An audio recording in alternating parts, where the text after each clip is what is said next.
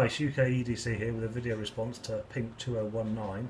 This is the Leatherman XE6 I reviewed a while ago, and they suggested I should try opening something with a can opener. I said it would be absolutely useless. I was proved wrong.